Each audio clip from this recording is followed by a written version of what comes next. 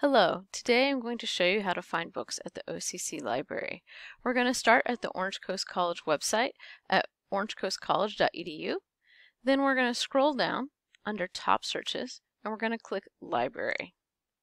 This takes you to the library's website. There are lots of different things you can do here, but if you're looking for books, what you want to click on here is Search the Library.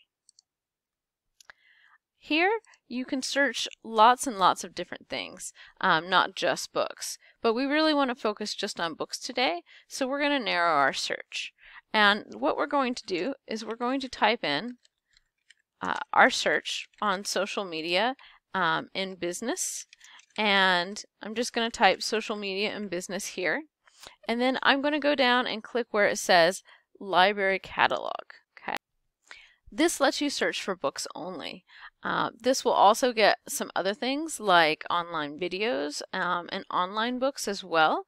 So you will want to narrow down your search over here on the side. You'll notice that the words I used were very broad: social media and business. The reason for this is that what this website does is it looks for words that match your search in the book title and subject. So if you put a lot of words into the search, you may not come up with too many books. We came up with 1,200 results, which is actually quite a bit, and all of those are not going to be books.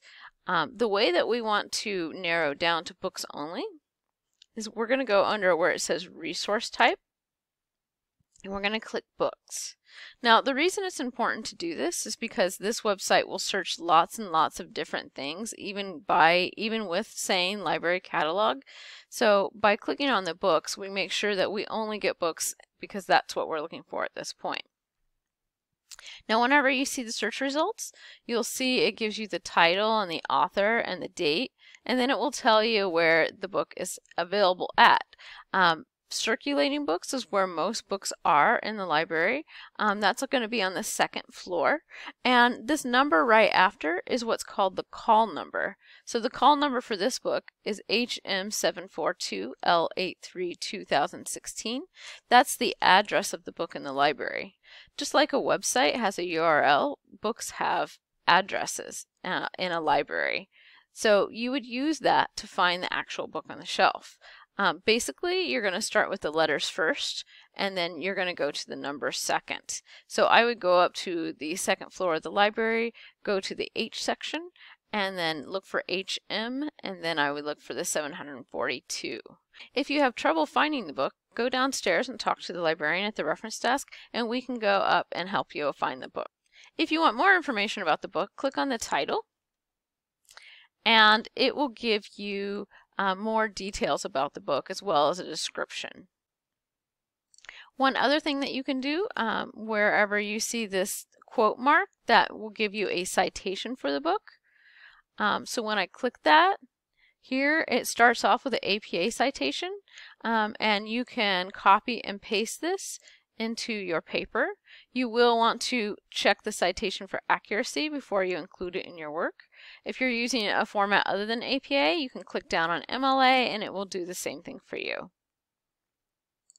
Now let's say it's very late at night and you only can use books that are online because you can't get to the library. Well, there's one easy way to find those books, and that is to click on under Availability, Available Online, and then Apply Filter.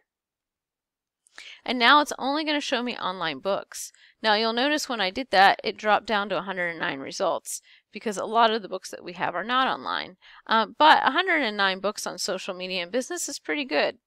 So from here, if we want to use one of these books, we're going to click on the title. And then where it says View Online, I'm going to click View Full Text. Here it's going to ask you to log in if you're off campus. So you would do that here, and this is the same username and password that you use for Canvas and for your email and everything that you do at OCC. Once you've logged in, then it will take you to the ebooks page. And here, to read it, all you have to do is click PDF Full Text. It's going to load the book for you, cover first.